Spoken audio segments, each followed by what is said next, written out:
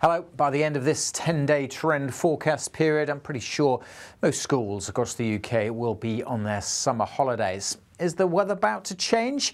Well, yes, it kind of is. We've already seen a bit of a shift over recent days. The jet stream has slipped further south, currently kind of straddling the UK at time of recording. But we need to look out west, out in the Atlantic, where the jet is taking a bigger dive further south, generating a trough, a dip in the jet stream, which spins up this area of low pressure. And this area of low pressure, which generates further areas of low pressure, will dominate our weather, especially through the course of the weekend. But the devil will be in the detail.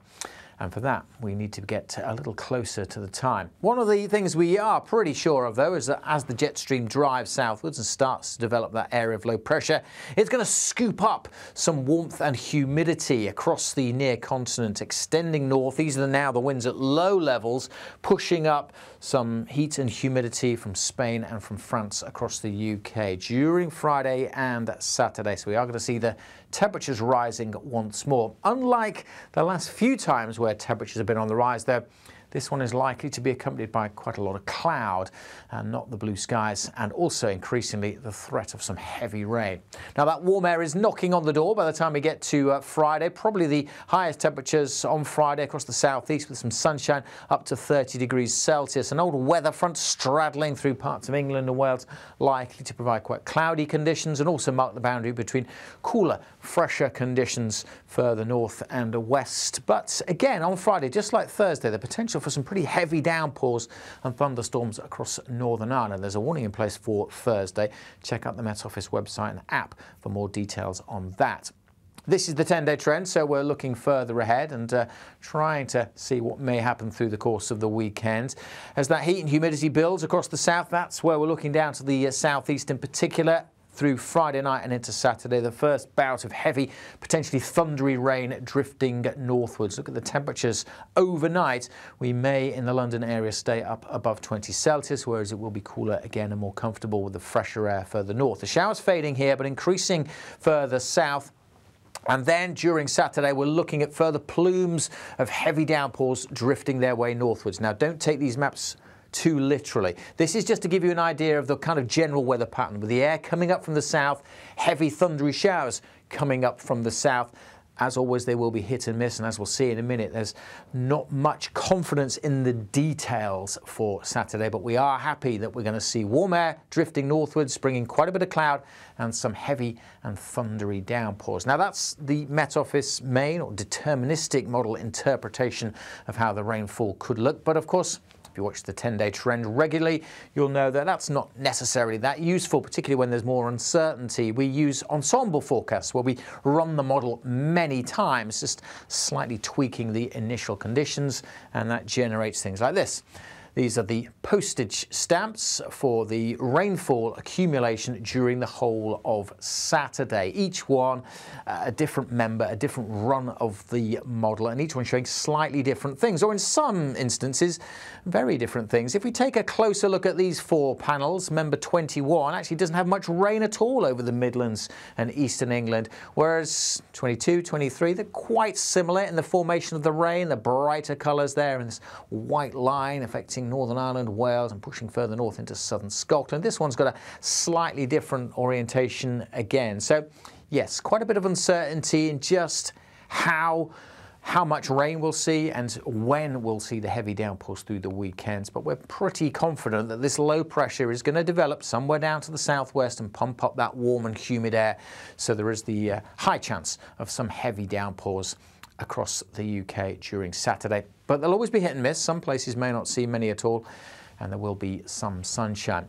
One of the question marks is around the exact position of the low pressure, how it interacts with the jet stream as it dips down to the south. This is again the Met Office main deterministic model run, which is keeping it a little further south and west. But if we look at the postage stamps, but not from the Met Office model this time, from the European model, ECMWF, you can't see much detail here, but these are the same postage stamps. Hoping you can pick out that actually actually on more of these there's a bit more of a swirl closer to the UK compared to the Met Office model, and that's because the European model, the parent model from that, the deterministic model, has the low pressure closer to the UK compared to the Met Office model. So this is the European model. It's got the low sort of just to the south of the Republic of Ireland and closer into Wales and the southwest. As a result of that, the rainfall has pivoted further north into parts of Scotland, whereas the Met Office model has it just more down to the south and west, and that rain just in a slightly different orientation further south across Scotland and into Northern Ireland, with heavy thundery showers potentially coming up further south as well. Compare that to the American model, which has things completely different altogether, with low pressure sitting across parts of Scotland, still generating heavy showers across a good chunk of the UK, but a very different weather pattern. This is the least likely of those three solutions. Something between the Met Office and European model is the most likely scenario. Hence why we're pretty confident we will see some thundery showers drifting northwards this weekend, but the devil will be in the detail. Most of the models also agree that that low will then maybe spawn other little lows, which generally sit around close to the UK, drifting slowly eastwards as we head into the new week. So yeah, we may not have the detail pinned down, but what we are confident of through Saturday, Sunday and Monday, it's certainly going to start very warm and humid, sticky conditions, ripe for the generation of heavy showers. Thunderstorms are likely in some locations, dropping a lot of rain in a short space of time.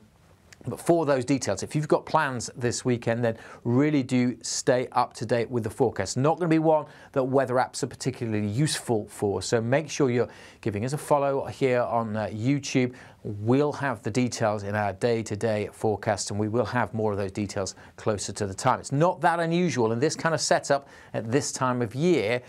We are talking 4 or 5 days away to not have a firm grip on the details, but we are pretty confident there will be heavy and thundery showers across some parts of the UK this weekend and into the early part of next week.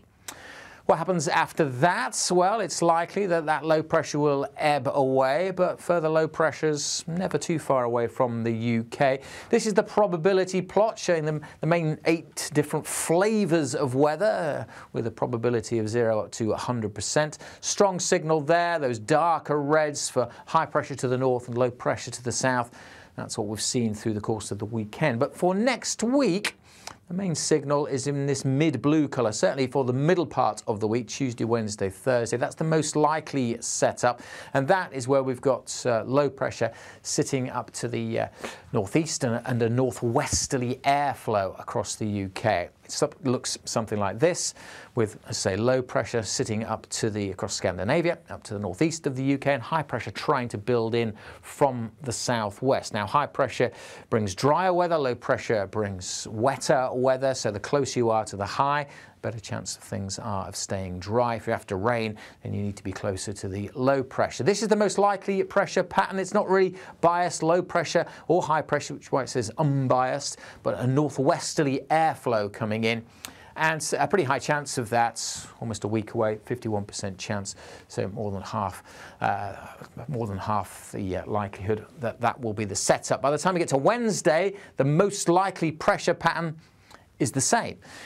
Just the chance has dropped ever so slightly, but again, that's a pretty strong signal at this stage. And even Thursday, even moving further forward into Friday, yes, the chance is dropping off, but still, throughout next week, that is the most likely pressure pattern, with low pressure sitting to the northeast, high down to the southwest, which means things will be showery, particularly close to the low, with most of the showers across the north and the east, largely dry in the south and particularly down to the southwest, close to that area of high pressure. With a northwesterly airflow, generally that would bring cooler than average conditions, but mostly around the UK at the moment the sea is warmer than average, and at this time of year with the strength of the sun, it'll feel warm when the sun is out. So broadly speaking, temperatures likely to be close to average, feeling warmer when the sun is out.